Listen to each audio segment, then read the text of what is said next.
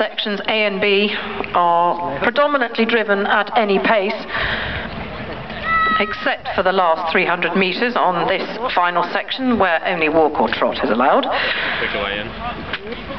After the transfer section, there is a halt of 10 minutes where the ponies and horses are checked over by a vet to make sure that everything's okay for them to continue.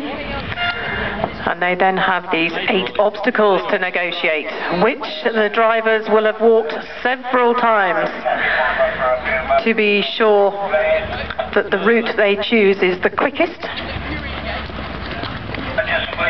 1 penalty point for every 5 seconds they spend in an obstacle. And they need to drive through these lettered gates in the correct order, keeping the red markers on the right-hand side. In obstacle 4, the Ben Burgess